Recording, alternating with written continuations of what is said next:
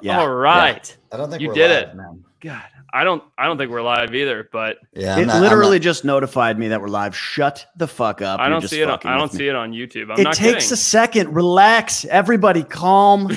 Just calm down, Oh man, Jenna just said her claw's almost gone. That's not good. guys. Ask them if they can that's see bad. us. Well, she'll have to get. Yeah, we're live, dude. Oh, we're live. Fuck up, We've done it. God, you guys are the worst people in the world. Not you, Brostners. You two fucking idiots. Nice work on setting up, being here on time. Good work. Hey, you did it, Retep. You did it. You got us online. You We're tripled live. Your fake PhD has come through, Brofessor. Congratulations. Thanks, baby. I'm so stressed. Forrest, Yes. what's up, brother? How are you, Patrick? How are you, man? I'm good, man. I'm feeling great, actually. Got my Wild Times tank on for the live. Yeah, that's what's up. Nice. Just got back from my Nice. my Friendsgiving trip, which was a treat. Making some nice food when I get off this pod.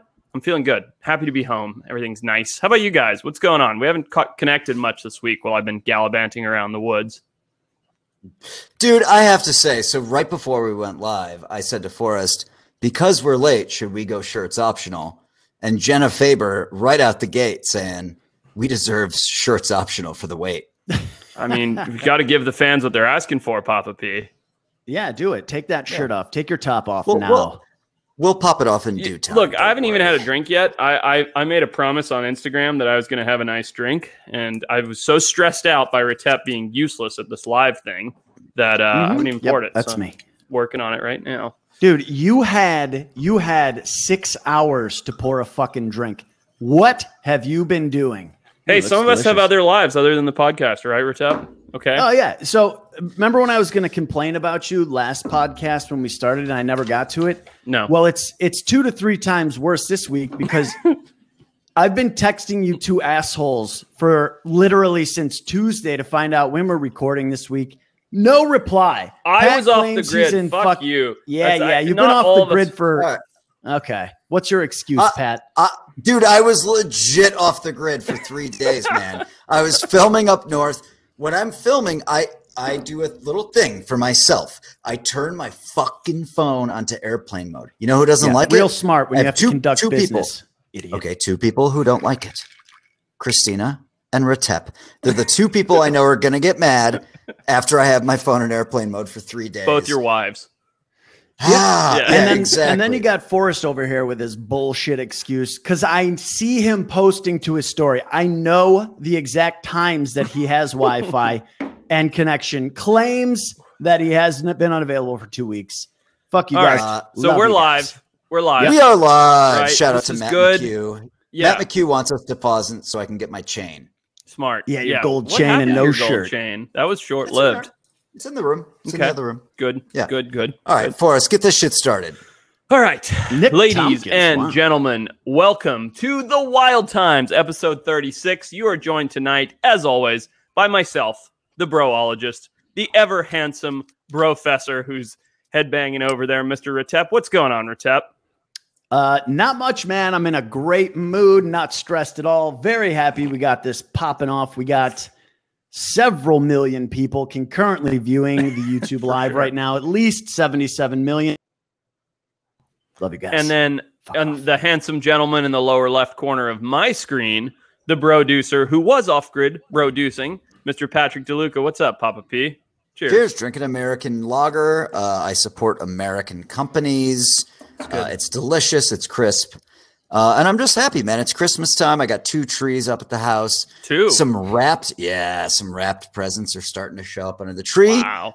From elves. They're all the from tags all say from elves. And it's good, man. This is the best time of year. This next 3 weeks is my favorite time of year every single fucking year. I know it is. I think this will be the first year I haven't seen your Christmas display in probably our 6 or 7 years of friendship because of COVID. Yeah, man. I don't even know what it looks like. Hey, what is Christmas like in Zimbabwe? Hot. It's the middle of summer. It's usually like 95 degrees out, and you have a tree and you watch TV where it's snowing in America, and the kid's getting his tongue stuck to the frozen ice ball, and you're like, I don't understand this. I'm from Africa. This doesn't make any sense. It's hot here, and it's fun. Yeah, it's really fun. Do people get in the, like, is Christmas kind of a thing in Zimbabwe? Like, do people celebrate? Time. Yeah, big time. Because it's, right. You know, it's English Christian like community. So Christmas is a big thing. You know, it's not cold. There's no snow.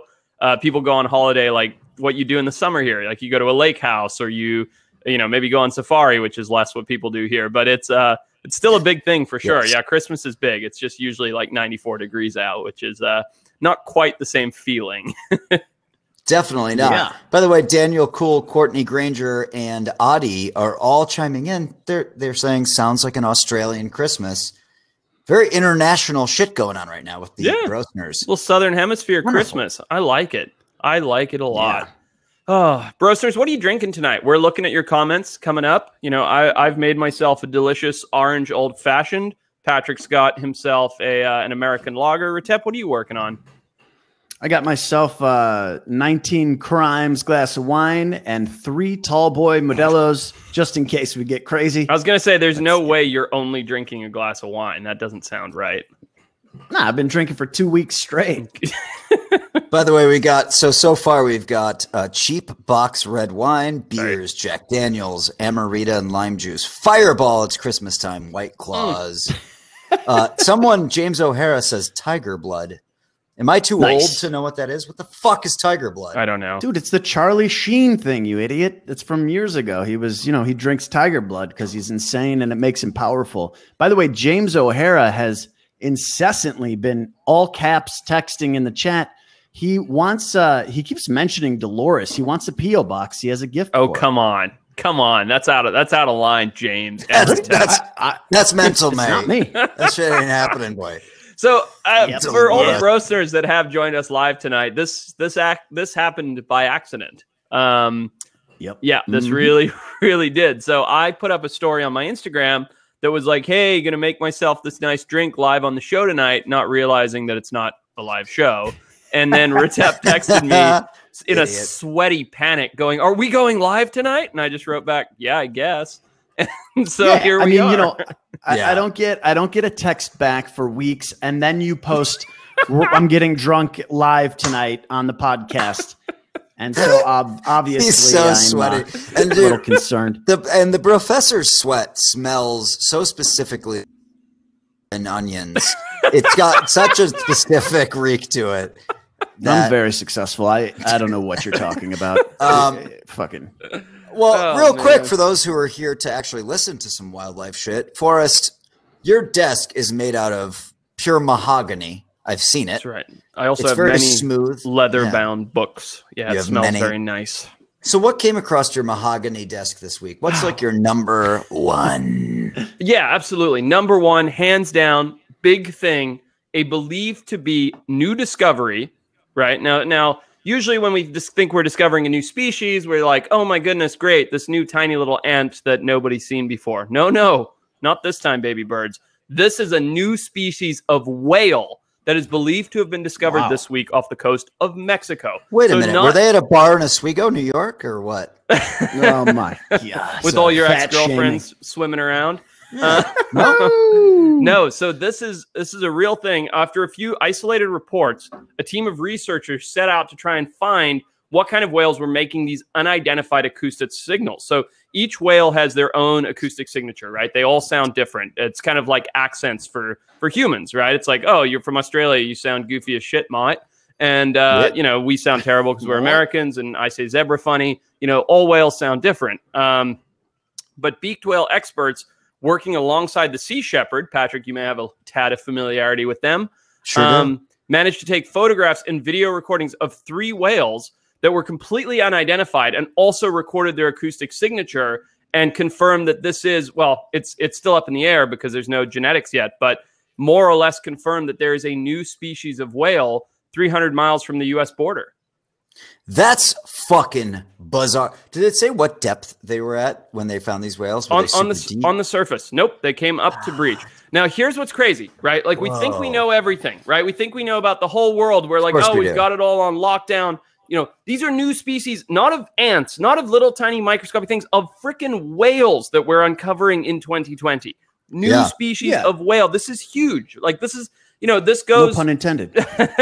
This goes along with everything I've ever said which is that, you know, we are so arrogant in the assumption that we know everything, and the world's a big place and there's so much left to be discovered. Thank you, WT Willie, pulling up the video. Do you mind hitting, is there play on that? I don't even remember from the article. There is a video. Yeah. Can you hit play on that? There these they are are. The whales. These are them. New species. Holy shit. Yep. It's crazy that they got these on video too, you know, like out of all the, what is it? It's something like we only know 5%. We've only explored 5% of the ocean. I don't know what the stat is, but it's something very limited. You know, the saying that everybody goes by is we know more about the surface of the moon than we do about the bottom of the ocean. It kind of looks like one of those beaked whales. It looks more like a porpoise or a dolphin. Correct. Probably larger pilot whale type thing. Yep, exactly. It looks like a beaked whale. You know, Owen Roberts on YouTube says they discovered my mom.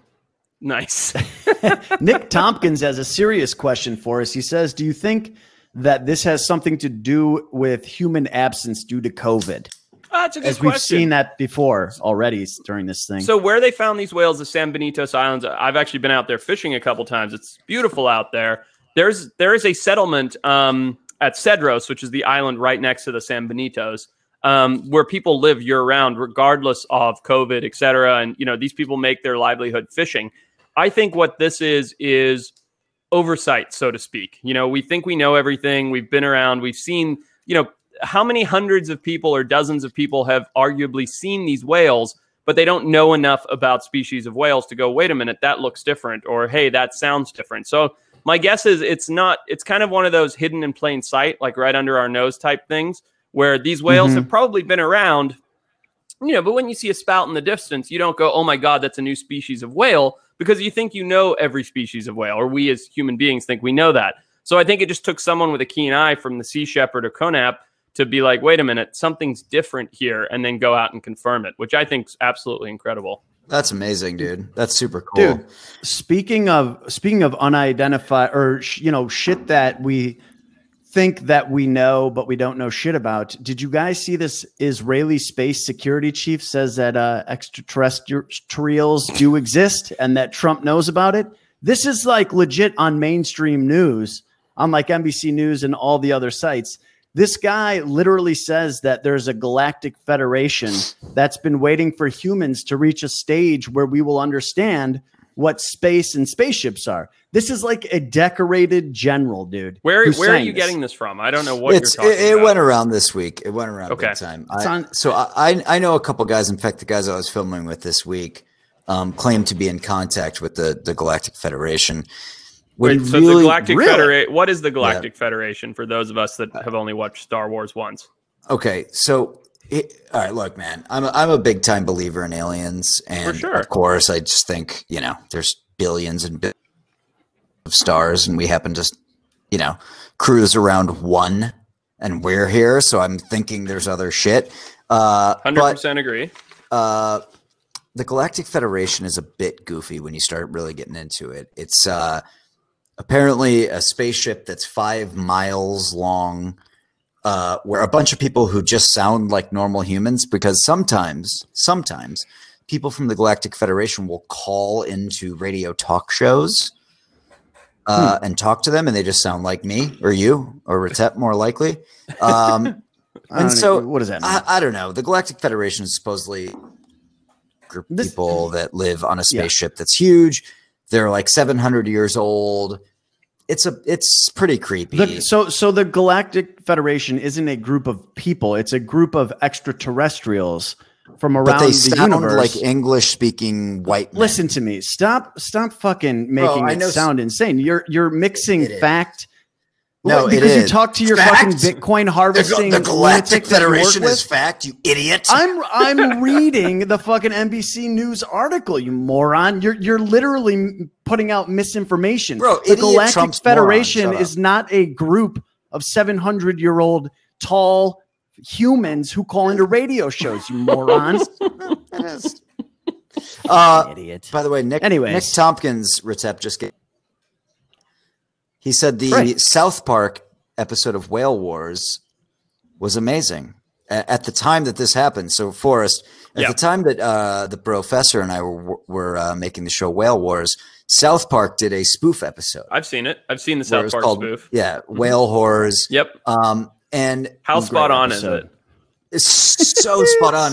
And like everyone was like, "Hey, are you upset?" Like, I was like, "No, we just got spoofed on South Park. That's like the best compliment we could ever get." Literally, if Family Guy Yeah. or South Park made fun of me running around chasing animals on Extinct or Alive, I could die happy. That's all I want. That's the only reason I do the show. Like, are you kidding me? That's a compliment. Yeah. Dude, I mean, also, it when it's on South Park, it spreads the word to tens of millions of people who have never heard of the show. So it's like immediately, you know? Yeah. It was great, though. Yeah, if you and I weren't drunk the entire time we worked on that show, we probably would have celebrated it more. But God, that's before. Did I know you before I was on the show? I just remember hating you when I first met you, and then we became friends. I don't even remember how. Do you remember how? No, I knew that you didn't like me. You're very unlikable. You are very unlikable. Look, and I don't just give love to like. If I know you, I'll do anything for you. If I don't know you, fuck off. Unless you're a Brostner, and then I love you so much. I do have a question. What do you think Forrest would look like as like a South Park rendition? I mean, would it just be a giant head with two little feet? Oh, that's like walking? No, they would make fun of his cheeks for sure. Yeah, they have to. A chipmunk. Yeah, it's very chipmunk-esque. Brostners weigh in. Send us Forrest like on South Park art. All right, so let's attempt to not derail so much. Anybody else got anything? I've got one or two more things that came across my desk earlier today. Anything from you guys that you found interesting? I got into something that's actually not on the show doc, but I started going down this wormhole about the reintroduction of wolves into Yellowstone. Okay. Yep. Familiar with the story. Fucking fascinating, man. Like, did you watch the video about how it changed the habitat, etc.? No, you might know more than I do. I just started getting into it because I was looking at it for this show thing. And just the fact that we'd essentially eradicated wolves from the Yellowstone area because they're interfering with ranching activity, reintroduced them, and they're thriving. Like, they went right back to like, they're thriving. I saw a video with some interaction between a group of wolves and a bear, a Yellowstone grizzly.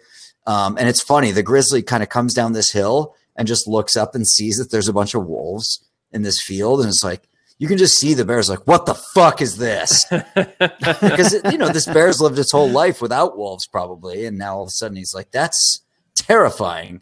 But it's pretty cool. It's like, I think maybe Forrest, I might be wrong, but it seems like a really good example of like humans doing something right when it comes to rectifying a situation in wildlife. Maybe I'm wrong. No, 100% accurate.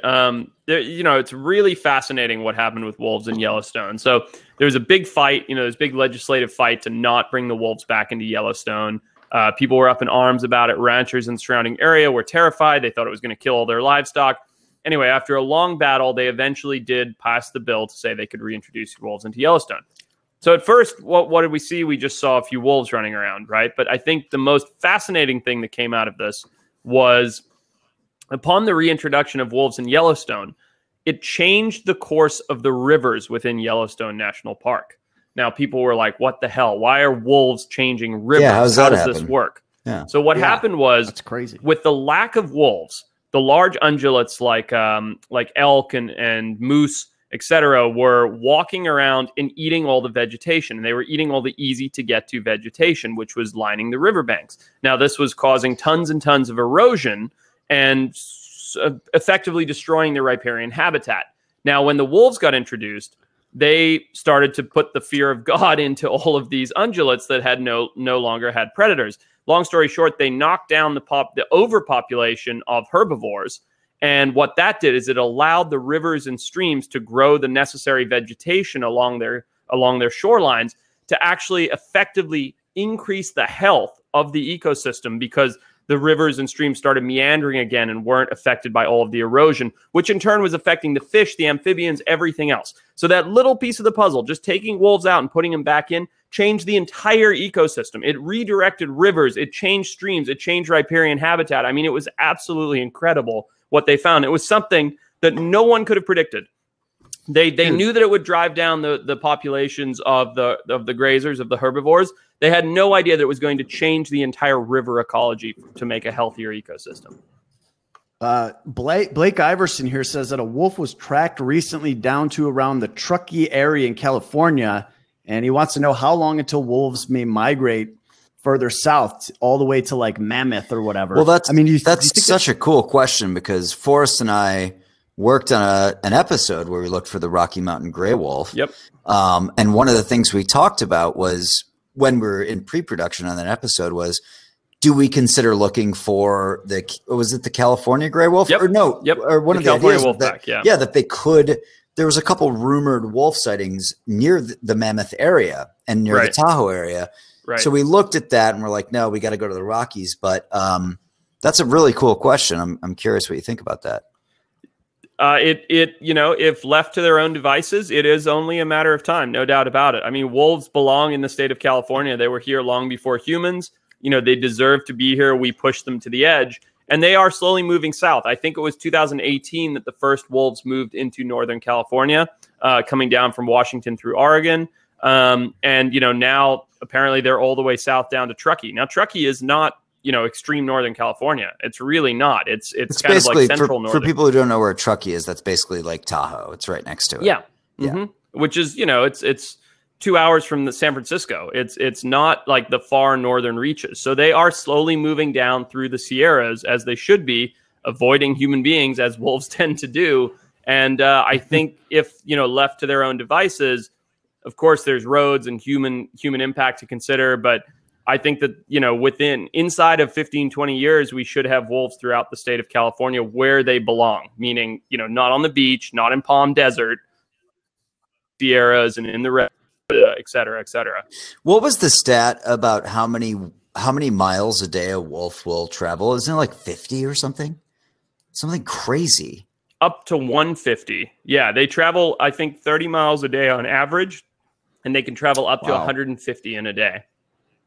That's insane, dude. That is crazy. Dude, if I do 150 miles in my car in a day, I'm like, I'm shot. I need a glass of wine. I need a cab. Yeah. Yeah.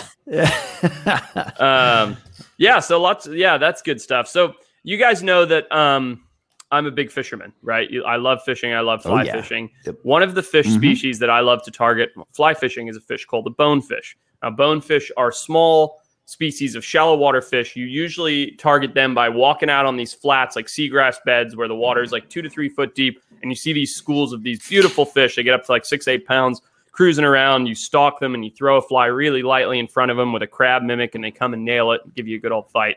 Then you catch them and release them.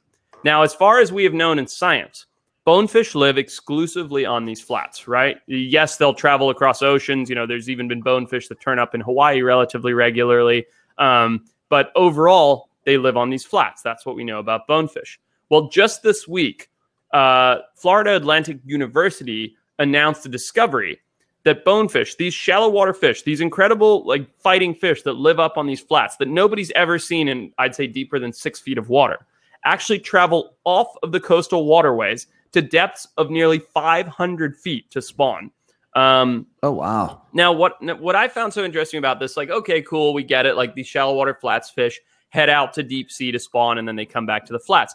That's really cool. It's unexpected for sure. But I think what was so interesting is the methodology in which they made this discovery. They used acoustic telemetry.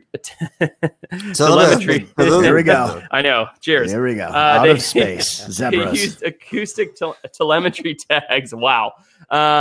To show in real time where the bonefish were, and to show that they were capable of handling these extreme depth pressures and reaching, 300 feet in the first dive, meaning that they put on these little tags that would send a sound signal, and they're listening at the sound, and basically how the sound is recorded tells them the pressure at which the fish are living, and they chase these fish off of the 6 foot flats, and a second later they'd be in 300 feet. I mean, I think it's amazing.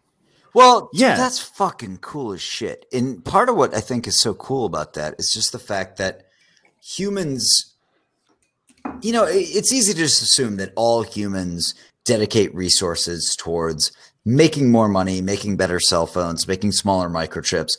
But like the fact that this technology has gone towards just something as simple as trying to preserve or understand more about an animal called the bonefish that isn't even like a fish that you eat much. You know, it's like, it's not haddock, it's not cod. It's called the bonefish. That's pretty fucking amazing. That's astounding, in fact. Like, where the fuck does this money come from to develop this device to track a bonefish? I couldn't. Yeah, I mean, I could tell you because I've been involved in it, but yeah, I mean, it's. Wait, what? You have been in this device specifically? No, idiot. In writing grants for things that the majority of people don't care about, in acquiring finances to do studies. I helped write a massive grant for a funding study to figure out whether or not fish, how they respond to electrotherapy, which was quite something. Meaning you zap some electricity in the water and do fish like it, or do they swim away? And that was like a huge 3-year project. But yeah. So were you just stoned for 3 years and then you wanted to fuck around? No. What do you mean? Why would they stick around? They like it? Why would they like it? No, because fish have. It's harder to. It's more complex. Let me just tell me the conclusion. Did they like it or did they not like it? No, they were when they were stimulated by electricity. They, for the most part, did not like it, unless it was certain frequencies, in which case they liked it. Which was the point next of the time. study. Just give me the money and I'll tell you the conclusion. Will is going to pull up a picture of the bonefish because at least 10 Brostners are asking, "Can I see a picture of the fucking bonefish?" Will Google bonerfish because I'm sure you're spelling it wrong. Yeah. Are you drunk, Forrest? What a bomb! Pull down your pants. That was and show funny. me bonerfish. Come on. The people want to see your bonerfish, not blurred like it was on fucking Jungle Potato. What the fuck? I can't remember the name of the show. Yeah, I'm definitely going to pull my dick out. I'm really pissed at you, Peter, because fuck off. I don't care. I don't want to hear. No, the Brostners want to know when there's rifts, and there's a current rift. Because a lot of Brostners are now making comments about my mom on the YouTube Live.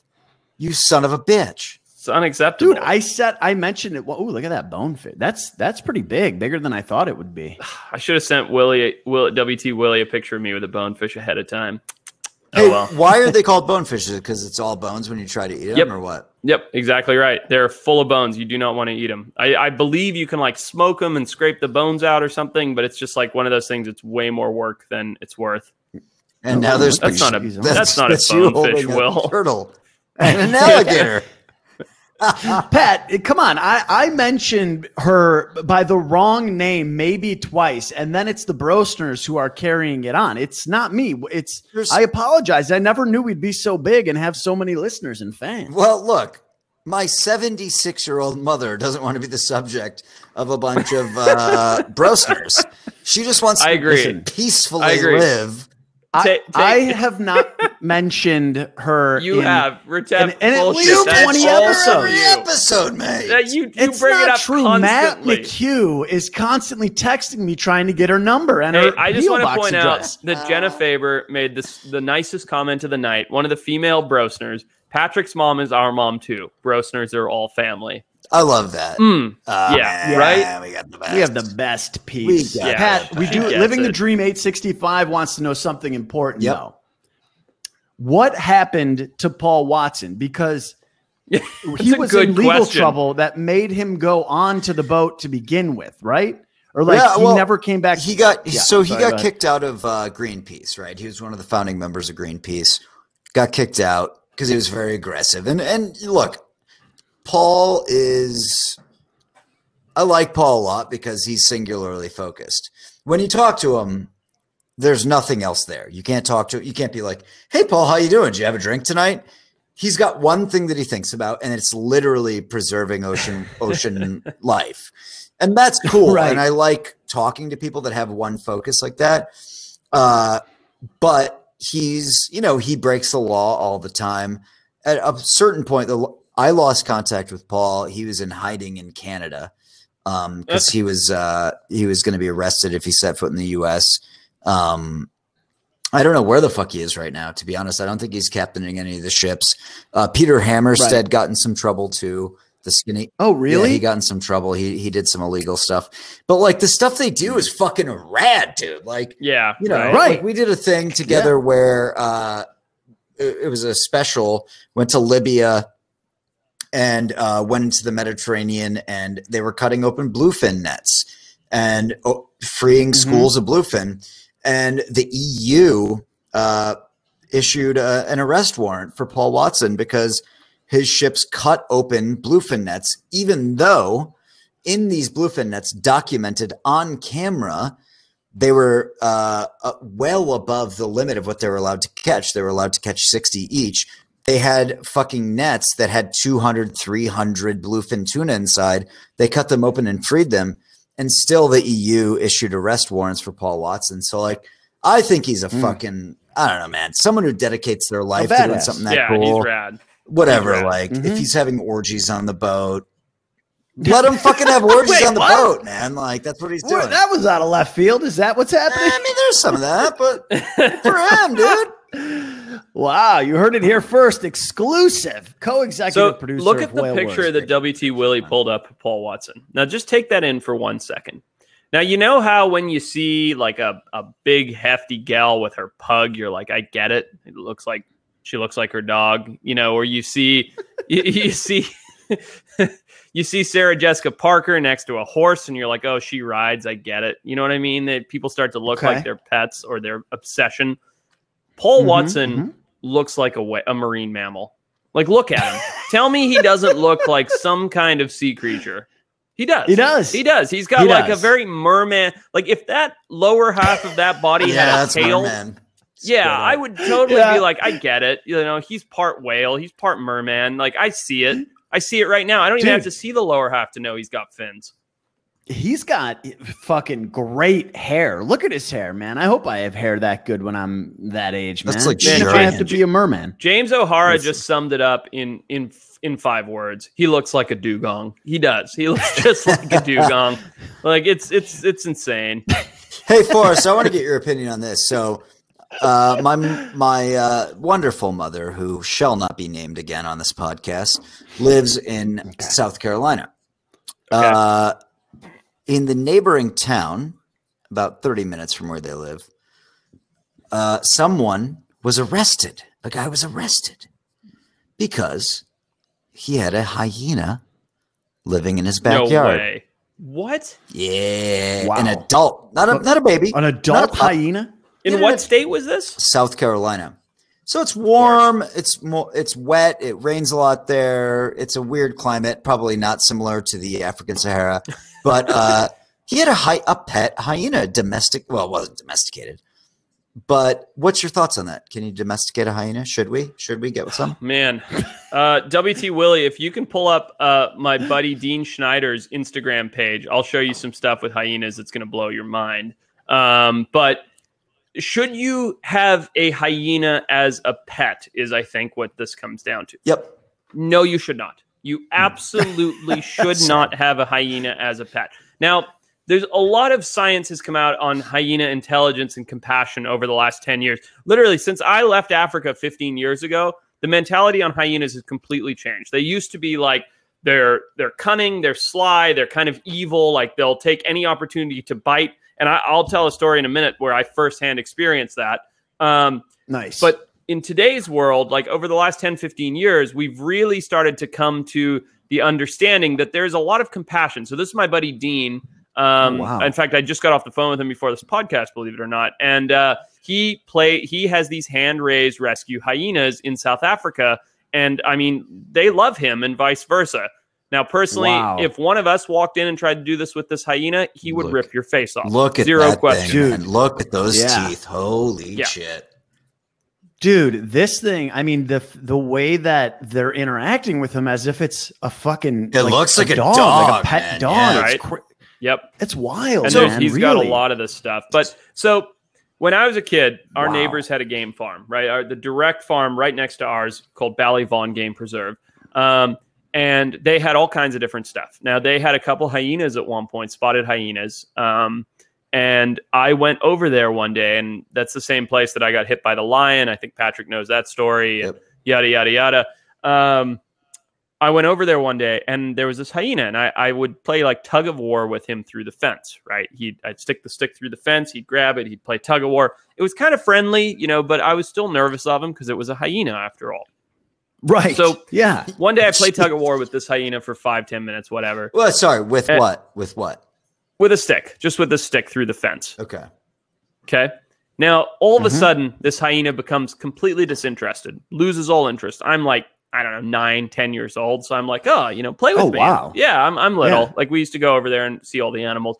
And I'm like, play with me, hyena. Like, what's the matter with you? As a kid does, right? So I get, the stick was maybe 3 feet long. So I get right up against the fence where I can like kind of shove the stick, further in to try and entice him to grab the stick and play the tug of war game. Now I do this 3 or 4 times, and the hyena's kind of sitting around totally disinterested. And then finally, I'm trying to get his attention so much that I start to actually stick my hand through the fence to get, to like get him with the stick. And he's still like, he's all nonchalant. He's just like looking away. He's totally disinterested in what I'm doing. And the second that I stuck my hand through the fence, he snapped on and lunged at my arm to take off my hand with the quickest amount of speed I have ever seen an animal like that move. Now, I barely got my hand out. I literally felt the breath on my hand at the speed at which I pulled my hand back. It was that close. But I don't like to anthropomorphize animals. I don't like to give them human characteristics. But to me, and this is something about hyenas, like to answer Patrick's question, this animal, so smart, so cunning, it was like, oh, here's this little thing that's like prey, right? I can't get to it right now. Right. And I sincerely believe this. I can't get to it right now. There's this barrier between us. Right. So I'm going to entice him. So this hyena humored me by playing tug of war, stick with me for a while, and then acted disinterested so that I would get and moved away from the fence so that I would get closer and closer until I stuck my hand through. At that time, the hyena went for me, and literally the entire mood of the animal changed. And that is my experience with hyenas. They are that cunning and that clever that they will. Noel Ebert says, I mean, you offered him a meat tug of war stick, mate. I mean, I did. Yeah, I did. And I think it was awesome. You're insane, dude. And you were like 10. Listen to me. Like any normal person, I'm just telling you my experience. There's a guy on here. There's a guy commenting named Dr. Hyena. Dr. Hyena, he's you here seem like a reliable doctor. By the way, Dr. Hyena has a dope Instagram page.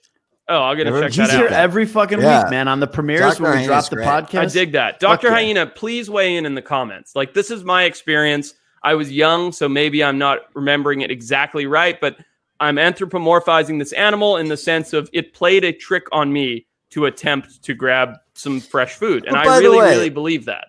Like, you're not a fucking dum-dum. So I think that when we look at animals and anthropomorphize or say attribute certain behaviors to being more human behaviors, that's not really saying it was a human behavior. It's just saying it was a clever fucking animal. It was a really clever animal that had to exist in it normally in the wild in a situation where they're competing with lions routinely. Yep. Right. 100%. It's almost a bit egotistical to be like, yeah, like anytime an animal does something smart, you're calling it's a human behavior. It's like, there's a lot of animals that are just pretty fucking, ingenuous or whatever the fuck. Yeah, you almost got it, but you weren't that close. Yeah, almost were. But guys, you weren't that close. On a side note, lots of Brostners are pointing out the fact that we have just hit triple digits on the live viewers for the first time during this episode. 100 people. Shut the fuck up. Now it says 95. People are leaving as you speak. Oh, God. You really know how to fucking kill a buzz. Well, real quick on the hyena front. Yeah. Real quick. This is important. One hyena, 3 pit bulls. Go. Who wins? Go, Retep. You've got to go first because you're an idiot. Okay. I want one question. I'm going to ask one question. How much does a hyena weigh? Forrest? Which species, sir? The one that will be fighting these 3 fucking pit bulls, obviously. I have to look this up. I don't want to tell you the wrong thing. I'm right there. I'm already All right, what do we got? 90 to 170 pounds. That's I didn't know. I was going to guess 100 pounds, but 170 is a lot of pounds. Huge. Yeah. Wait, so are we saying 170 or 100? Let's go 140, right in the mid. Yeah, I'm going to say if it was 100, I'd say that the pit bulls got it. 140, the hyenas got it. Nah, I think 3 pit bulls win. 140 is huge. I think 3 pit bulls win. I do. Yeah. Look, they're big. They're solid, meaty dogs.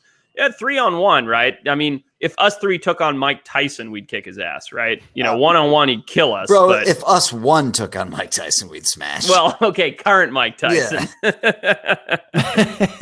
But what if us three took on Conor McGregor? How do you think we'd fare? We'd destroy him. Are you I kidding think we me? would. He's like It'd 5'1". be an egregious smash, dude. We would utterly dominate that cunt. Yeah, one-on-one, Hyena wins. 3-on-1, Pitbulls. By the way, if you're That's my listening, answer. Connor, and I think you probably are, He is. He's a fan. we would like to challenge you to a 3-on-1 fight. We will do it for no money. I'm in. That's right. I am game for that. Please, 100%. please, everybody, reach out to Conor McGregor. Let him know the guys of the Wild Times would care to fight him 3-on-1. By the way, only. this hinges 100% on getting Retep drunk and being like, you go in, take all the damage. And then we'll kind of come in from the outside and hit him with a chalupa, Retep. Just get in there. Now, listen, I'm eating the chalupa, first of all. Second of all, me going in there first and us not attacking all at the same time is the stupidest fucking idea that I think it's uttered. a good call, because when Conor gets all worked up, not. it is, because when Conor gets all worked up, he's beating the crap out of the guy on the ground, and that's you. And then Patrick and I just fly in with knees, just nothing but knees. See what happens. Hey, one last thing on hyenas, man. I just pulled up this picture of a hyena's teeth. They are banana. They're insane. And when I say banana, they're the size of bananas. They're so sharp. And to think that this hyena has a bite force, even though it's not known for its bite force, that's equivalent to a very strong dog's bite force, like a German Shepherd. Holy fuck! This is the scariest animal in the world, man. Hyenas are terrifying. Yeah, they're gnarly. Yeah, all right, so I'm going to do something. It's going to rattle some feathers here. This is directed entirely at you, Papa P. All right. Yeah, you made it very clear on the last pod that you never, ever, ever, ever wanted to do the Darwin Awards again. Well, guess what? We're going to do them live. I reached out to WT Willie. I said, Willie, get them up. We're doing them on the live tonight. We got 3 new Darwin Awards for you to freak out about. And I want the Brostners to weigh in, and let's see if we can figure out who's going to win the Darwin Awards tonight. WT Willie, on you, sir. Did we lose Patrick? What just happened? No, he's here. I think he's just egregious in shock, maybe. Let me see. No, I'm here. I'm here. Oh, he's just really upset. Wasted. He's hammered. He's hammered. No, right, let's see what this... I just hate this. People getting hurt. All right. He hates it. All right, let's go. See what this first one's all about. Let's go. Is to be the alligator. What I'm going to do is I'm going to put this suit on, and I'm going to actually swim a pond. We've got about an 11-foot alligator laying on the other side of this pond. I'm going to see if I can completely swim up to that alligator. They're all in Florida. Every one of them are in Florida. I love the preparation going into this Darwin Award. How's his shoulder knife? Sorry, Retep. No, I'm just this is a very well planned out stupid thing to do. I would do this, to be fair. Yeah, Patrick's thinking of me doing this. You've done similar. I've seen Yeah. Well, last time we did Darwin Awards, a lot of people were sending me messages saying, "Well, Forrest is definitely going to be on the Darwin Awards no one eventually." said that. I swear to God. All right, let's see what happens here. You should be. Well, how long is this video? Is this 40 minutes? So the guy for thing just on iTunes. Yes. Is a guy who's putting on an alligator suit on his back. He's strapped on a costume, including a helmet that looks like an alligator head. And now he's floating in the water. Oh my! How's he? What is he doing? Suit. It doesn't look like an alligator. He looks like a scarecrow. Look at him. He looks like such an idiot. No, they're you vulnerable. son of a bitch. Their security is in the water. So if What I an can get this asshole. close to Oh the my alligator, God! The suspense is killing Look me. at where is he? Look at the spectators. Oh my God! Where is he located? This guy's a fucking asshole. He really is. They're He's all a in dick. Florida. Every Darwin Award takes place in the state of Florida. without this suit. Oh boy, that's a big male gator. He's making a mistake. Dude. Oh, okay. What is he? Oh my God! I got 5 All right. feet. Is that? I'm guessing that's the end. Nothing too. Now we're going to see if we can get closer to a group Well, alligator. no, he's going to go closer. He's going closer. Of course. You gotta go. You gotta get in there. I hope this ends the way I'm expecting. If you're listening, oh my god! Oh my god! So he's army crawling on the grass. Oh man! If you're listening to oh this, my god, he's gonna touch the tail. If you're listening to this on iTunes and not watching the live, you can go check it out on YouTube. He is this guy is in an alligator costume. He's army crawling up to an alligator at what appears to be an alligator farm. Now he's fondling its tail. And now here's the thing. Even if the gator did believe he was an alligator, it wouldn't appreciate what he's doing. Dude, that's like so he's not proving anything. Probably a 7-foot gator, 6-7 foot. Yep, something like that. As a person, so you can see you're not going to walk up on that alligator. Does it work? Even though it's still in the primitive stages, I think we got a winner. A winner? What did he win? I don't know what he calling won. himself All the right, winner let's of the see Darwin what Awards? else. What else do we have, Willie? So that guy's an asshole, but he didn't get hurt enough for me. Yeah, I think Willie has gone less NSFW because Pat was so repulsed in the last one. No, I feel bad. Like I fucked up this segment. People want to see you're people good. hurt. You're good. You're good. We just don't have as much gore this time. No testicles getting bit. I think what Owen Roberts said makes a lot of sense. He wins the Darwin Award. He evolved right in front of our eyes. He did. He became an alligator. Patrick's doing his regular once per episode. I have to go pee. He does have the bladder of a prepubescent teenage girl. It's a treat to deal with on podcasts. Yep, he has the bladder the size of a small acorn. Yep, not even a large one. All right, Will, let it rip. We don't need to wait for him. Let's go ahead. He's doing it intentionally. He doesn't want to watch. He doesn't. Yeah, he hates this. Which, I wanted to see him cringe. All right, so for those listening at home, I see a North American bison. It's down in the grass. Somebody with a vertical iPhone video is approaching it. He's way too close already. I know exactly how this is going to end. Oh my God, he's about 5 feet away now. If that, he's going to get, he's about to get rammed. This is an enormous animal. Can I ride you? What is this guy thinking? Can I ride you? Ride you? Oh boy. I just want to pet you. Oh my God. Can I pet you?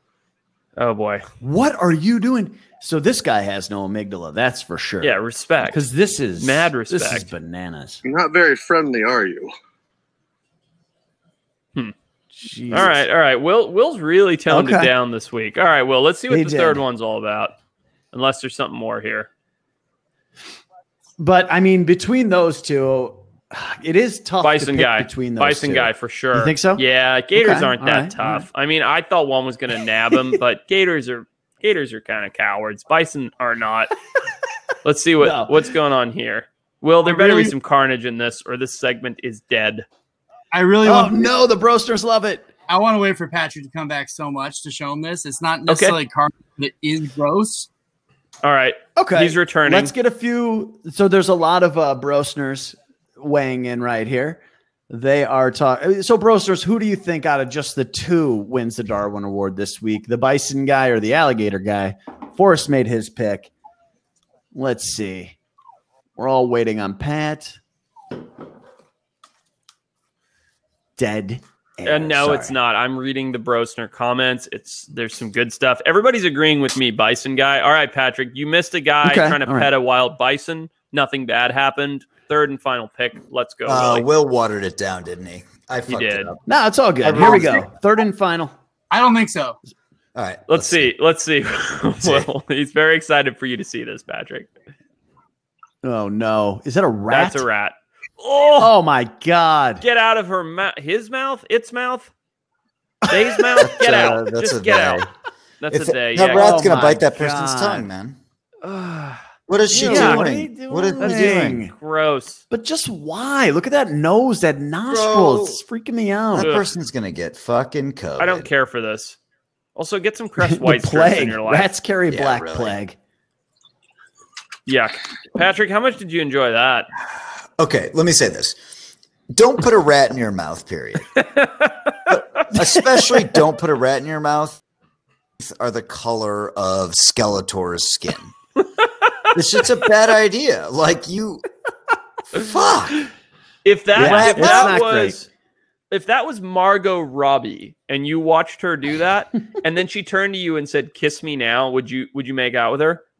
I mean, it's Margot Robbie we're talking about. Yeah, there's no question. I would make out with her instantly and with vigor.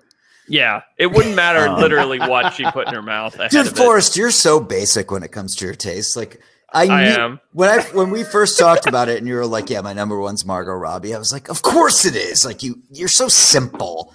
She's the hottest girl in the world. She is a blonde woman. A perfect. Will, can you pull up a picture of Margot Robbie so we can see what Forrest's exact type is? Pat, I like an exotic lady, man. I want to see. Yeah, we've had this argument at least 20 times. Patrick, who's your number one celebrity crush? For a long time, man, it was Mila Kunis. She just comes off a little bitchy now. God, I would say probably the woman I'm planning on stalking at some point. Smart. Jesus. What? So if it ever happens, well, I have a guy in my fantasy football team that's really fucked me this year, and so I ended up following his wife on Instagram. so I think she's my number one. Okay, all right. That's not Matt a celebrity. Thinks that, Retep, who is your celebrity crush? Well, Matt McHugh thinks that it's Ariana Grande, but. No, def not. Well, I mean, she has that flavor that you're into, Pat, but not my cup of tea. No good. I'm into Rashida Jones from The Office era. She's mine. Rashida Jones. Whoa! The brunette that dated Jim in the other Office for a bit. Is that Rashida Jones? What do you like about her? Just that she's so plain and sort of normal and not that great. That's got to be it. Obtainable. Yeah, you could get her. Yeah. Well, you just probably match with her on. You just shot for someone. What do you like about Mila Kunis, dude? She's literally not even good looking. No, she's super hot. Come on. Bro, she looks like she would stab you in your sleep, and I like that. That's your go-to there. Okay, well, that's a fair assessment. Rashida Jones is cute, and she's. I don't fucking care. I don't get it. You get it. Margot Robbie for the win. So, all right, change topic here. We're getting really derailed. Patrick, Elliot Miller asked, what are some of the other big debates you and Pat have while filming episodes? I feel like you and I argue, like friendly argue, but argue about so much stuff on shoots. You know, oh God, I could only imagine. Yeah, I feel like a lot of the times the arguments that Forrest and I have had, truthfully, are ultimately just completely fueled by testosterone. They're almost over nothing. 100%. Like that's nothing. what all of your arguments are about, Pat. It's true. Yeah, you too, bro. Like, shut the fuck up. You and I have been horrible. Calm down. Calm down. You kicked me out of your house one time. Relax. I did calm down. Also, the Brostners don't come here to see us be subdued. They want us to be angry. No, but I would say Forrest and I have been in probably, what would you say, 5 arguments? Maybe? 5 good ones, I'd say. Yeah. And none of them were about anything important. It wasn't like, we should do this, because ultimately that never really happens because you're driving the thing and then I'm just trying to figure out, okay, we can do that. Here's a way to do it. But we've been in quite a few arguments where just Forrest will do something and I'll be like, no, that was garbage. Dumb. Then he'll just be like, cut. And then he'll just like walk up and get in my face and be like, yeah, like, really, bro? You make it sound so much worse than it really is. No, it's purely driven is there ever an argument over like scientific things when you're on adventures? Never once. No? Never once. Forrest is always just right. I defer to the person who actually knows. Everything I know is either through Forrest or because I've read about it, right? I don't actually have a background. I haven't spent my entire life in the field. And as much as I think Forrest is a silly fucker who's quite a bit of a douchebag. Wow. No, but the accurate. truth is, like, it's the only thing he thinks about and does. So I'm just like, I'm never going to be like, I'm right about this thing, like biologically or scientifically, because I'm not. Let me ask you this. Has there ever been a time when you've been out on an adventure together, Pat, where you thought something scientifically, whatever it was about something, you thought something was a certain way or something was going to be, and then you get out there and you're like, okay, let's do it this way or whatever. And then Forrest is like, no, that's not how it works. Honestly, no. And that happens all the time making TV shows. that, you know, you sort of have spent more time researching it than the person who's on camera saying it. But just the way that we've set up Extinct or Alive and the Shark Week shoots, it's just Forrest is in control of everything that has to do with finding the animals, looking at the animals, filming the animals. And so it's just never been set up in a way where I had a strong opinion. It's like, you know, we want to know. Not even the meat tree? No, the meat tree was mutual. Brilliant. Yeah, that was a brilliant collaborative effort. I would say that was 60-40, Patrick, by the way. If not 70-30. Like he just really led the reins because he made it as a joke. And I was like, no, that's brilliant. Well, and he was like, no, it's not. That's like, yes, interesting, it's actually brilliant. So Pat had like a silly ass idea. For those who don't know, the meat tree, you guys essentially, when you were in, where were you guys? Zanzibar. Yeah. Looking for the leopard. Which, if you could point out Zanzibar on a map, Retep, I'd give you $100. I can't. I know. And you guys basically went to the store and got a bunch of meat, threw it at a tree. You hung meat all over trees. Well, and one this was tree. Pat's idea. Well, what happened was this. We knew we had a long time in Zanzibar because we felt like, well, I guess I would say Forrest felt like this was actually an animal where maybe it could be there, because once we got into the jungle, there was nobody there. There was nobody there, right? There weren't tourists. There was no, like, it's a very small little jungle, this protected pocket within this island of Zanzibar, which is heavily populated. And so then we went in not thinking it was a great chance, and then got there and we're like, holy shit, like, there's fucking no one in this place. Like, we hiked for a couple hours each day and we'd be like, we're in pockets where there's no trash. There's no sign of humans. And so I just said to Forrest, we were drinking some beers, and I said, dude, tomorrow night supposed to be like this, like, windstorm's going to come in. Like, what if we just hung meat high up in a tree? And then Forrest was like, well, maybe we just build a whole meat tree. Right. And then we started listening to music and just dancing around singing the words meat tree. And pretty much. It was like 3 a.m. and now people seem to think that we're always hammered. We were not always hammered. We worked very hard, but we were occasionally hammered. And this was a night where Patrick was like, hey, why don't you like come by, bring a beer, whatever, and we'll sit down and think of like what we're going to do tomorrow. And I remember the one thing that I remember that Patrick didn't mention is he's like, oh, you know, Lemley, his cat, he's like, if you hang anything from a branch or a tree, he just goes nuts for it. And I'm like, huh. And then 5 minutes later, he goes, oh, what if we just like put some meat in a tree? And I'm like, huh. And I'm like, Patrick, you're brilliant. You just created a meat tree. I love that. Like, scientifically, though, first of all, it worked at the end of the day, and you literally fucking got what you were looking for from this crazy ass idea. And second, like, you know, you weren't such like Forrest. You weren't like, no, that'll never, that's stupid. Like, I know what I'm talking about. That would never work.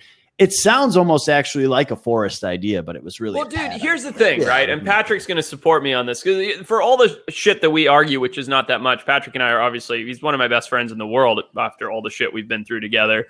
And like, scientists, and Patrick knows this from shoots, that's why I mentioned all this. Scientists are the most closed-minded bunch of assholes on earth, right? I have to collaborate and work with them constantly. If it's not their idea, it's a bad idea. No, this is the truth, man.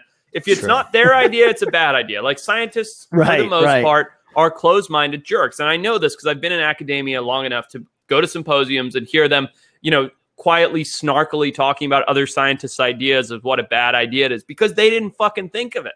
Like, I've never had that mentality. Like, my entire mentality is to be collaborative. It's like, if you have an idea, like, take Patrick's meat tree. Let's say Patrick came up with the idea 100% and pitched it to me. Why not fucking try it? Like, it can't hurt anything. You know what I mean? Why discredit it and be like, that's ridiculous? Like, there's been no published papers on meat trees being effective for targeting leopards, sir. Like, that's fucking right. Like, who fucking knows? Like, sure, throw some meat in a tree. Like, what's the worst that can happen? Something else eats it.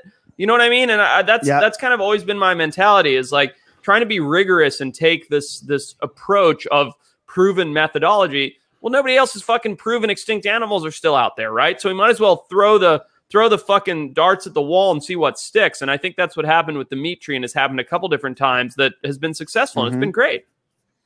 Yeah. You're getting a lot of feedback here, Daniel. I was going to say, people want literally like at least 15 people have said they want meat tree shirts. Oh yeah, Make for that sure. happen. We'll get the meat tree merch going.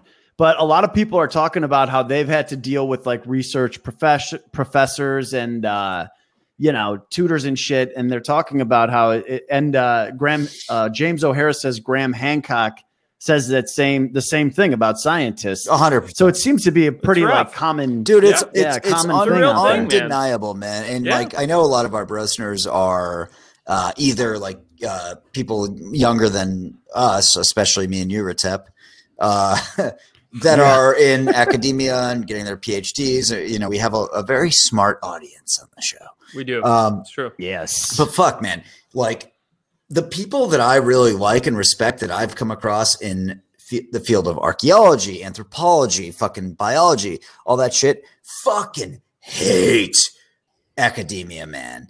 Like it is brutal. Like it is a system that is set up to make profit, undeniably. You write textbooks, you sell the textbooks, you revise the textbooks every fucking year, right? You revise them and sell new versions and change the page numbers so that the kids have to buy a new $200 textbook in the science field every single fucking year, man. And it's just set up so that science doesn't move forward, and it's really fucked up, man. And there's clearly a new guard, like people like Forrest or like Courtney Borgerson, who we've worked apologist slash biologist. She's the best. She's amazing. And they will just tell you, like, she's a Harvard, Courtney's Harvard fucking PhD, and she'll tell you like academia sucks. Yeah, like they will keep your shit down even if it's true because it could interfere with their books.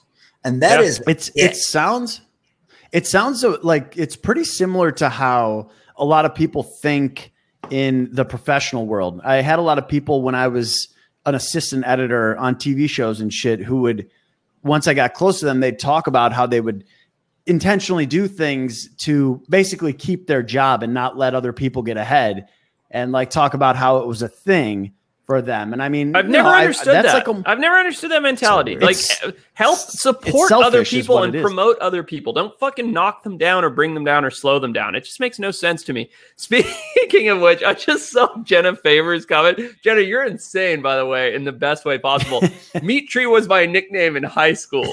Good for you. Oh man, it's so good. Oh man, that's fantastic. Yeah, we got a question. We got a question from Ben Stredwick. He said, this is a good one.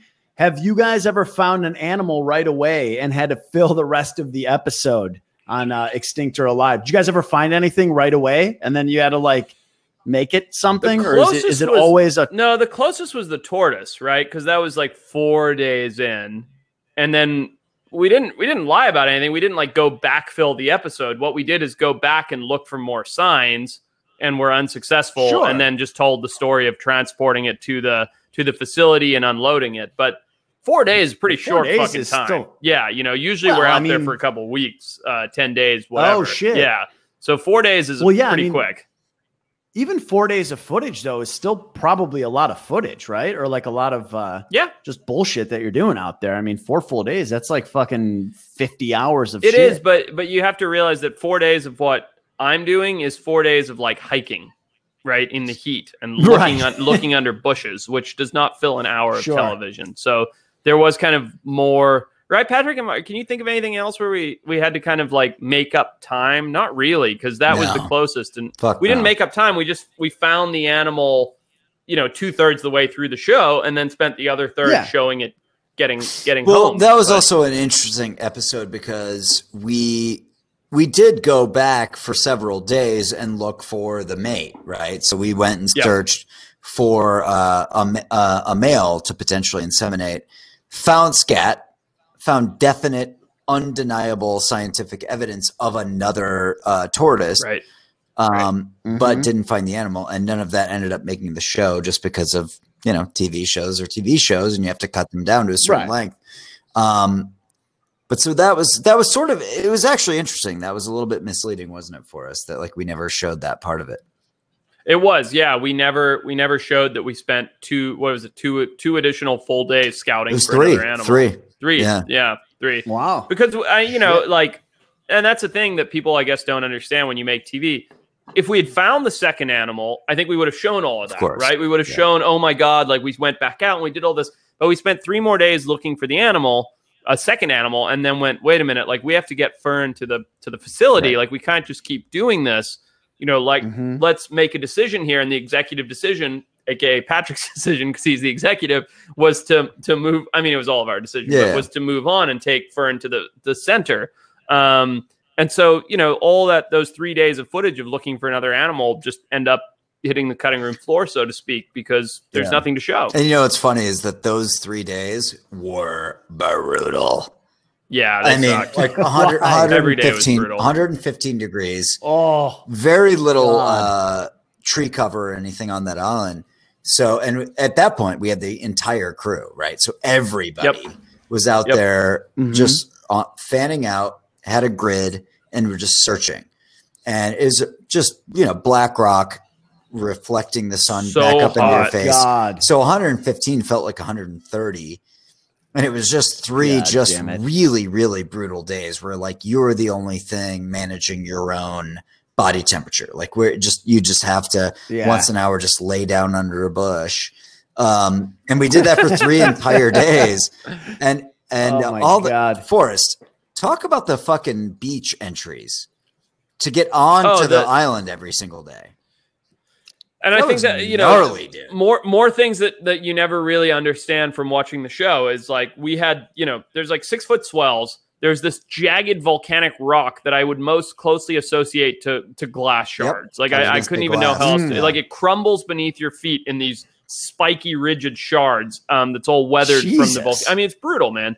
And to land, we have to run the dinghy up against these rocks because there's no like nice beach or soft sand or anything like that to bring the dinghy in with these 5-foot waves, and then jump from the pontoon of the dinghy of the inflatable boat onto these rocks and then try and scramble up in between sets of waves. So you're literally just like taking this leap of faith towards the rocks, landing on the rocks, and then scrambling up like hands and feet and shins and everything just cut to shit.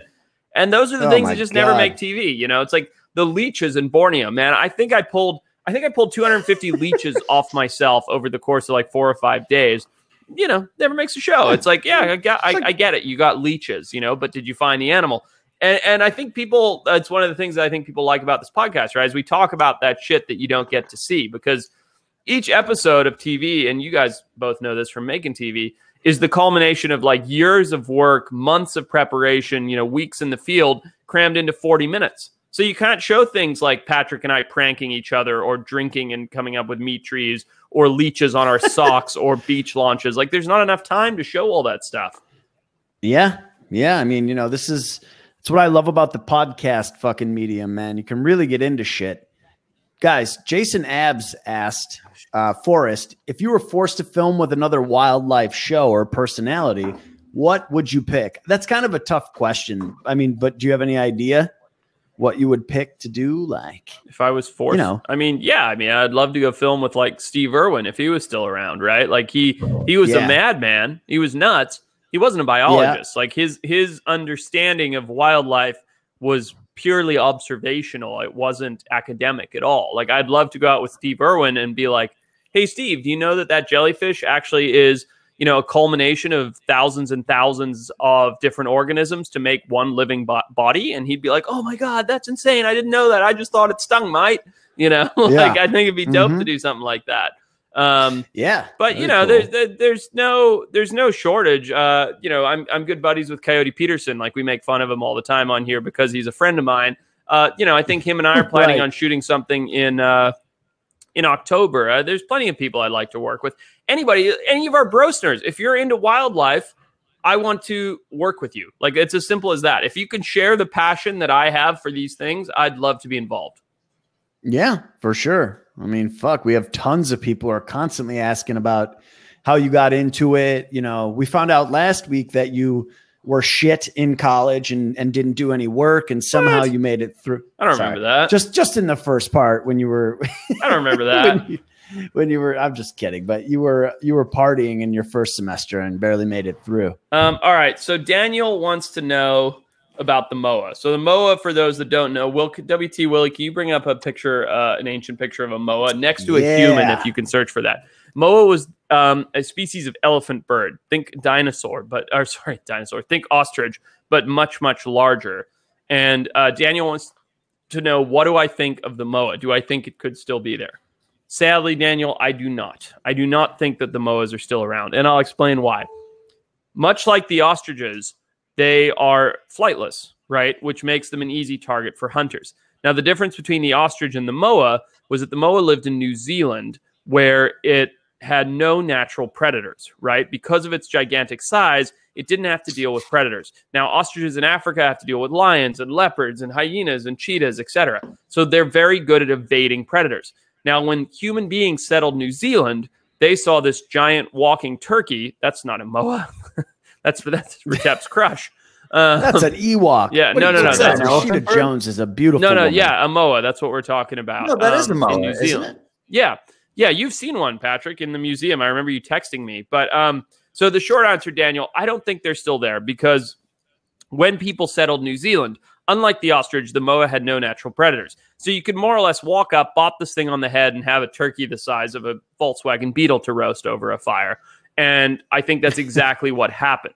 Now, the reason, I'm just reiterating, but the reason I don't believe it's still there is because this animal had no fear of human beings. If there was still a Moa in existence, I think it would come waddling out of the bush and a bunch of people would see it, because it doesn't have that intrinsic fear of predators. It isn't elusive. It isn't shy. These animals were very much so out in the public eye, much like the dodo, and getting hunted and killed for meat until there were none left. So my honest answer, as sad as it is I don't believe there are any Moa left. Yeah, it's also a pretty populated island, right? New Zealand, or two islands. Like it's pretty populated.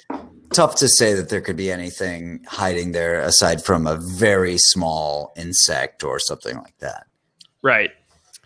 What about, so a lot of people commenting that the Moa, that the Haast Eagle was one of its predators. That's correct. Yeah. Yep. It was a giant eagle, huge wingspan, largest eagle that ever existed. WT, if you could pull one up. So what happened, Retep, was that the Haast Eagle was this giant fucking eagle, right? Forrest, I don't know, but the wingspan was like 8 or 10 feet. Massive Something like eagle. that. Huge, yeah. And what it would do is it would bomb down and it would smash the giant Moa in the head with its beak on like this tree ball, and it would eat the Moa. But when the Polynesians arrived in New Zealand and hunted out the Moa very quickly, it took away the food source of the Haast Eagle. There are no rodents really on the island, anything like that. And so then the Haast Eagle died out because the Moa died. And that was but first, the one part that you're leaving out, Patrick, that is noted in several Maori folklore accounts is that in between that period when they hunted out the Moa, but before the Haast Eagle disappeared, the Haast Eagle had to find something else to prey upon, and it turned to the Maoris. So it was actually eating children out of villages, as the accounts go. Just imagine this eagle with this 15-foot wingspan swooping down and nailing kids in the village. Like, how crazy is that? And eating them. So then the Maoris actually turned towards kind of killing and eradicating the Haast Eagles out of fear, and that as well contributed to the speed at which they met their demise. So, and that was just an old folklore, but that wasn't a real thing. No, that was there are accounts. I mean, there are historical accounts of Haast Eagles taking Maori children. And, you know, this is kind of, the Maori don't have a history of literature as far as I'm concerned. So there's nothing to like support this. But if you go to New Zealand, it's very, very well discussed and known. Fucking interesting, man. Yeah. That's fucking crazy. These giant 15-foot wingspan on a bird. I'm glad it's not around. That could take me out easily if that thing fucking came from above. That's like a small plane. Yeah, no, they're big animals. They were super cool. Hey, Forrest, interesting comment from one of the Brostners. Hey, we need a Forrest Galante children's animal education show. Huh. Interesting indeed. So weird. That's so weird. Isn't that weird? Imagine if, I don't know, say Patrick and Forrest put their heads together, came up with an incredible wildlife education show that were to take place all around the world with extremely odd, beautiful, and bizarre animals. Somewhat similar to WT Willie's Bizarre Animal of the Week, except in show form. Yeah. That would be a good show. Crazy. I'd watch it. Yeah, no. Well, look, we are going to be. They're like, we've pitched that show to thousands. We have not. Networks. No, we haven't, because We're gonna do it truthfully, ourselves. we are currently considering. Obviously, Forrest and I both work in television.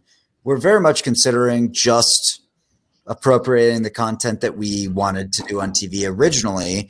That because of COVID, everyone's like, you can't do any of that shit, and just doing it on fucking YouTube, man. Like. TV's We've been considering to it. deal with. Like, why not just put it out there? Like, it's good content. Let's just fucking do it. Yep. So actually, Brostners, weigh in. Like, how do you guys feel? This is a perfect platform with which to ask this question. How do you guys feel about the idea of us launching a YouTube series? Like, I'd love to hear. Patrick Retep and I have spoken about this. Spoken about making a YouTube channel that isn't just the three of us talking into a microphone and chatting with you guys, but actually going out and filming content like we do on Extinct or Alive. Would you guys watch that here on YouTube? Love to hear your comments. Let us know. I sure bet they would. But also, one thing I wanted to say, guys, is it's time. For what? Battle Royale! It's everyone's favorite. It's literally people are like, it's not going to be Christmas unless you guys do a Battle Royale. Like, people love the Battle Royale. Yep. It's why people tune in. Now, what do you got, Patrick? Here's what I'd like to do. Wild Times Willie, who's getting shit on in the chat, FYI. Because he's awful. He's getting shit on because he's not being active in the chat and people want to talk to him. Got a lot going on back there. He's got to pull shit up. Wild Times Willie is a very handsome guy. Let's give him more credit. I definitely want to fuck him. I want. That's the only reason I suggested him to you when he DM'd me. He would not take you into his butt. Yeah, he's way out of your league, Retep. Yeah, way out of your league. I am a handsome young man. He wouldn't take you in him. All right, I like this. This was a Brostner suggestion from the chat. I copy and pasted it. Okay. All right. Nice. So, you know how to do that? I didn't think you did. Control C, son. What about the pace? Control V. He's got it. Yeah. All right. What do you got? What do you got? There are prisons in Siberia where, if you watch Russia's Toughest Prisons on Nat Geo, they patrol the prison with dogs.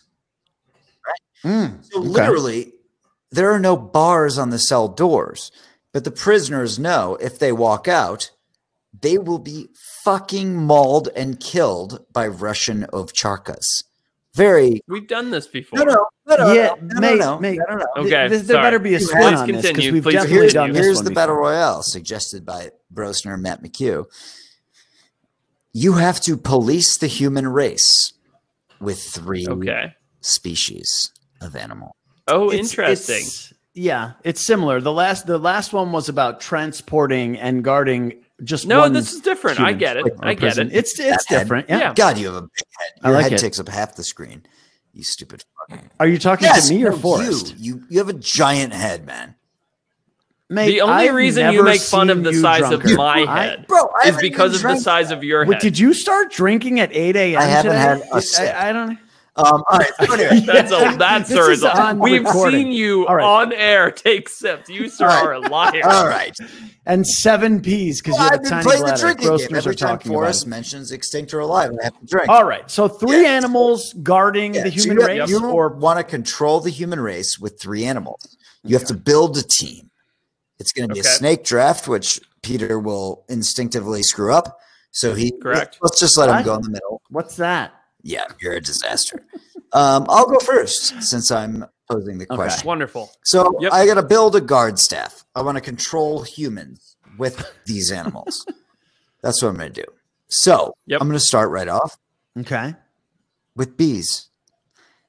Ooh, interesting. No. Little biological warfare. Yeah, not murder hornets. I'm just going to start off with bees. Regular old wasps. Okay. Are those the same, of course? Those count? It's the same. Yeah. They're not the same, but okay. Bees or wasps, either or. Because they have the power of flight. they're a nightmare to deal with. If you've ever been swarmed, there's no time you feel more fucking helpless than when it's all around your head. It'll make you run into traffic. It's a disaster. So I want bees patrolling humans if I can control them. And that's going to be my first pick. I just want to point out that I got a text from my girlfriend who's watching live, and before you said bees, she said bees, and she's very angry that you picked bees. I mean, look, if it's that much of a problem for you, what? I'm validating. I'm just validating your pick. Address. Relax. Yeah, just have some coffee. Just send her one of Papa P's dick pics. He's got a whole Rolodex. Yeah, I mean, just tell her where I live. And it's about the size of a bee. Yeah.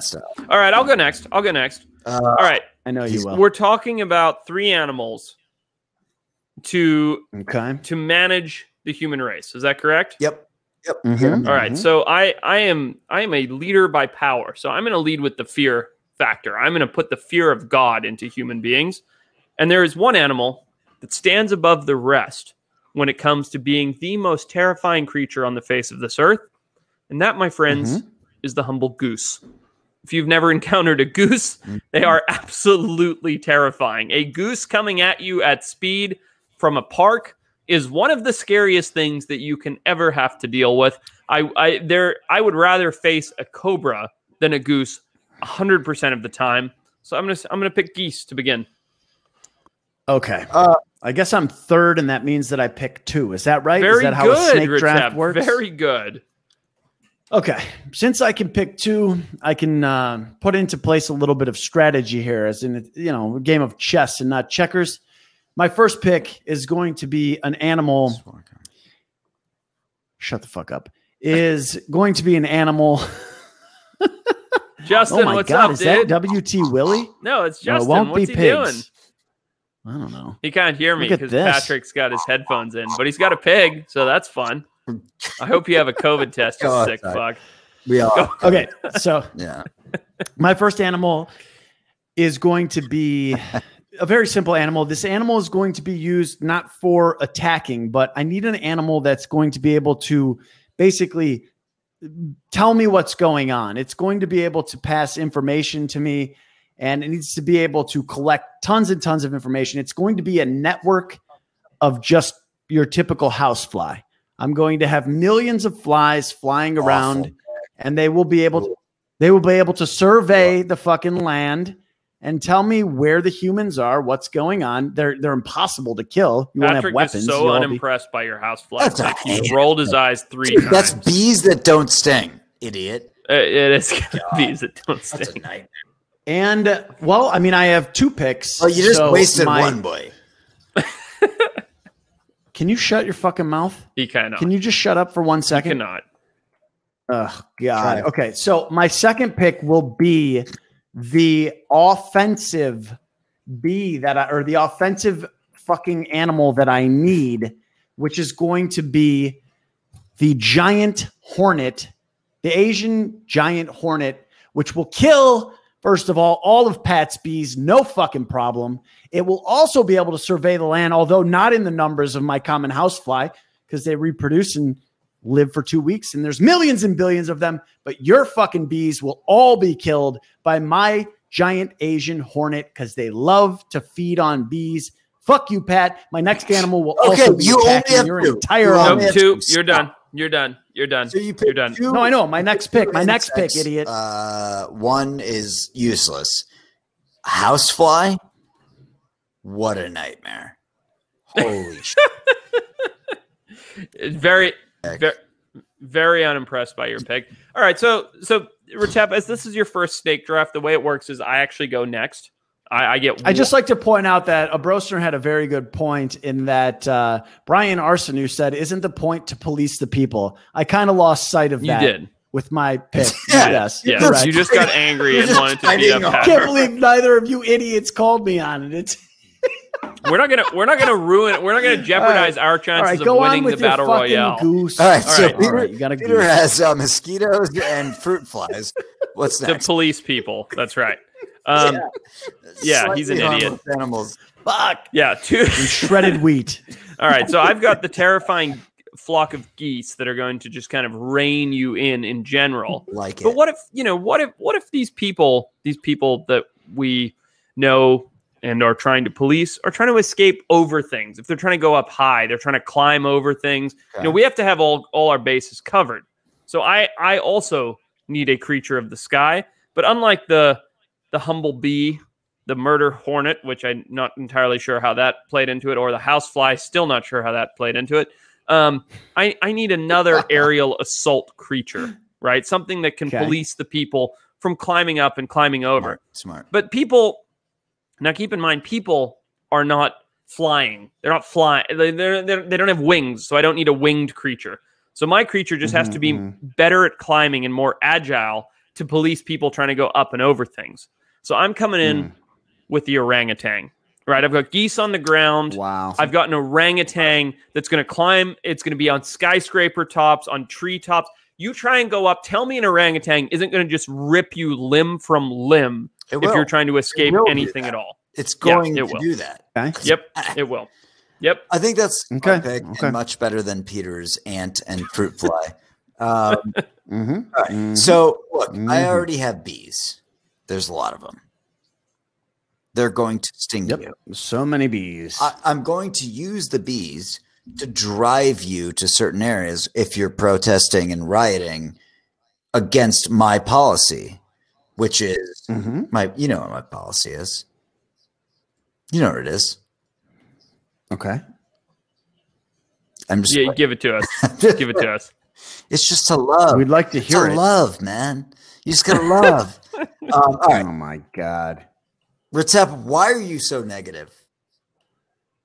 Mate, I'm literally just sitting here researching on Google. I don't know what the fuck you're talking about. So anyway, For the 35th week in a row, he's Googled the word animals to try and pick up a couple.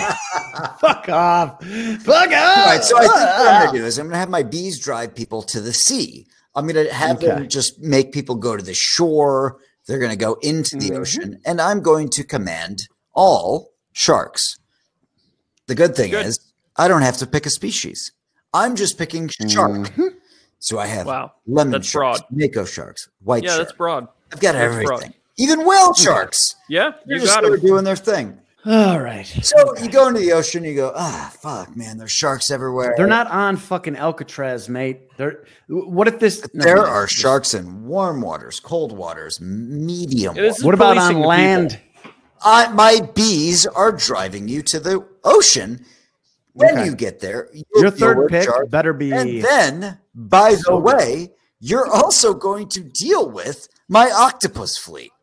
Oh wow, shark and octopus fleet. They're a lot of lot of terror coming from the ocean. Yeah, because the bees are going to drive them there. I have a coordinated attack.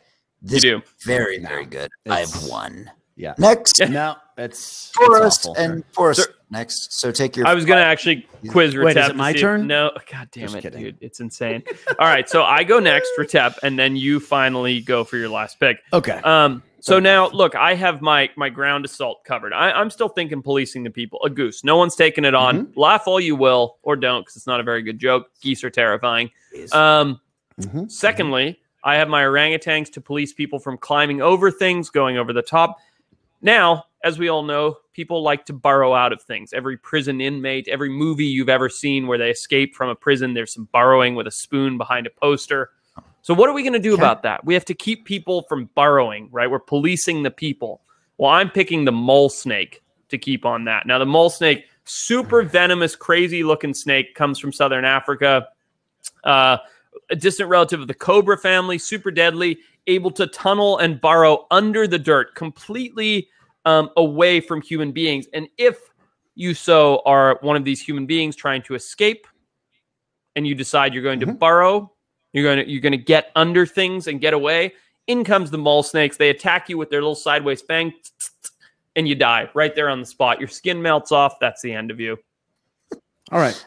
Pierre, quickly, your housefly and quickly, shut your mouth. It's my turn. Forrest, quickly recap your creatures, just real quick, in name only. Yeah, I have a goose, an orangutan, and a mole snake.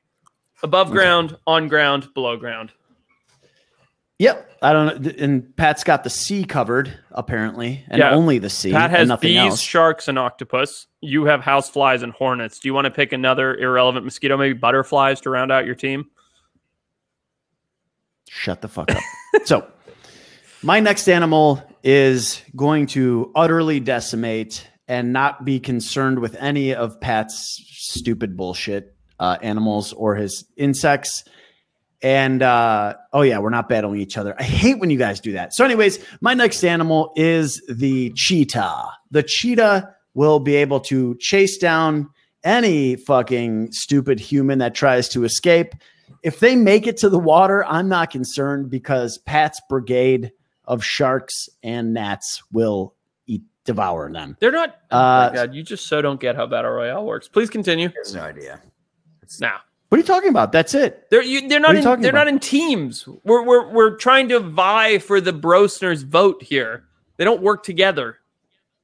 That's fine. I mean, your team is horrible. So is Pat's. Okay. It's obvious I'm the winner. You're a clown. All right. And you are a clown. Listen, Brostners, go ahead and vote. Let us know whose Battle Royale pick you like. I feel like this week's was a little soft, but hey, there is good news. You know, Retep started an OnlyFans account where you just get to It's not about who they like. Yeah, it's who wins. It is. It's who wins. But look, let's talk about the important things in life, which is, you know, we've got merch. Retep now has an OnlyFans account that people can pay $3 a month to see him with his shirt off in front of a mirror. That's nice. People enjoy that.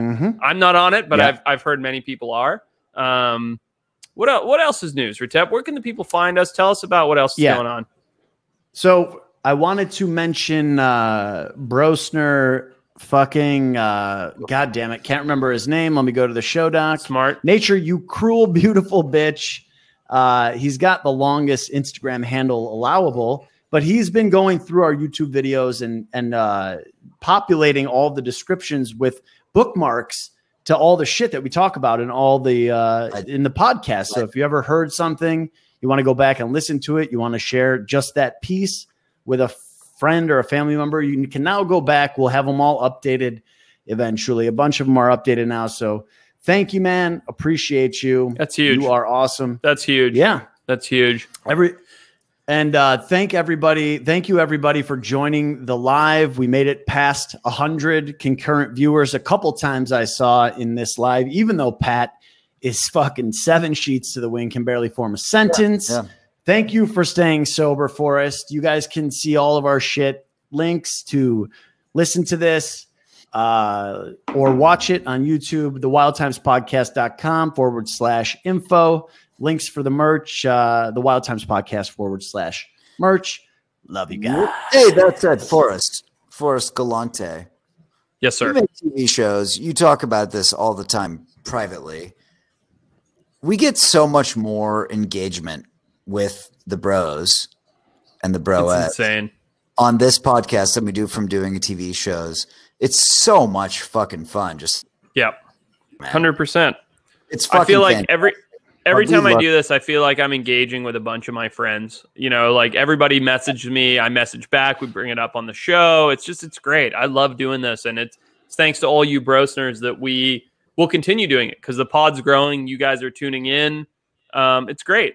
Yeah, we love it. And the other thing too is it's like a community, man. So even if we're not able to engage the entire time, people are fucking starting conversations amongst themselves. And I hope people fuck and make babies. Yeah. You know? Yeah, definitely. Yeah. Meat Tree. Jenna Faber, she is the meat tree. In high school. Incredible. Incredible. But also, guys, I did make a subreddit where you guys can fuck around and post links and shit. It's just at Wild Times Pod. It's there. Obviously, nobody's there, so there's not much going on. But if you want to moderate it or post links or do whatever the fucking engage with the community there, feel free. So that subreddit is there. Fuck you, Pat, mostly. Just out of everybody. Maybe next time you'll be sober. Thank you. Love you guys. Fuck off.